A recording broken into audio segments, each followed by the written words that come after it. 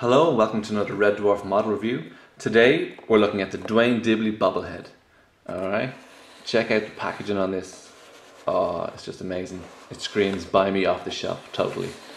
But the thing is, it never went to the shelf. You could only get this exclusively at play.com. You can only get it on that online shop.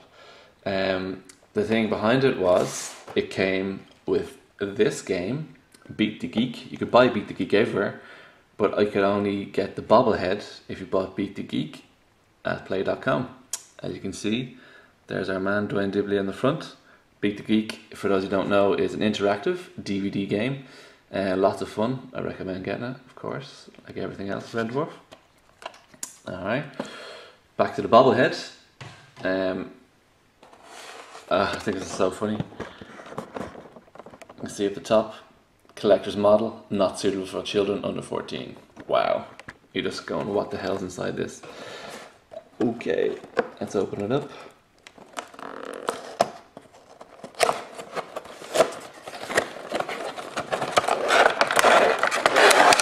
Here's our man. It comes in plastic.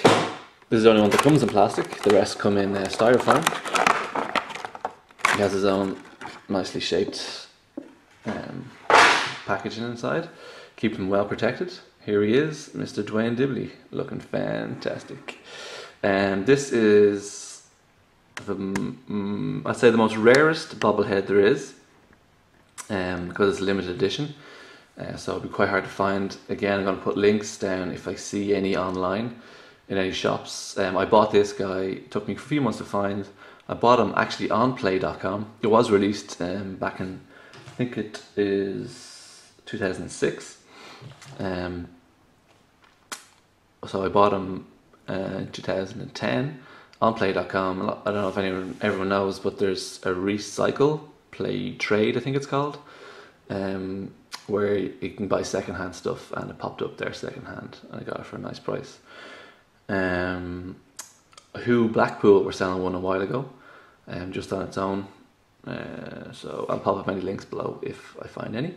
So getting to the model itself, Duane Dibbley is a head knocker, bobblehead they call him, a couple of names for him. He pops up in 3 episodes in Red Dwarf. As you can see, this is the polymorph episode. I'll get him in there.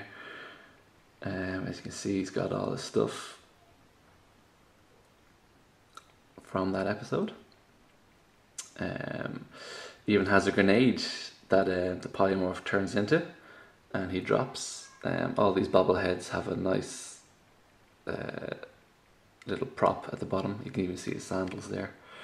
So yeah, he's looking very well. I'll just give you a little 360 of the top torso. As you can see, his head's knocking away there. Fantastic. If I just show you now a comparison shot with Duane Dibbley, played with Danny John Jules, of course. Here we can see a very good likeness. He's got the jacket, he's got the teeth. I think the top, the hair could have been a bit more bushier. The expression on his face and the bobblehead isn't amazing, but it's cool, it's geeky. You know, it's what you want from the geek, the Duke of Dork. You have the polymorph there, the thermos, the sandwich box. You even have the shirt hanging down. The trousers don't match up, but you know, we can't expect everything. I think it's good, and I like it a lot, and I'm very glad I picked it up. So there we have it, the Duane Dibbley bobblehead. Quite hard to find, and if you're into the Red Dwarf merchandise, if you see it, I'd suggest buy it straight away, because they don't come up that often.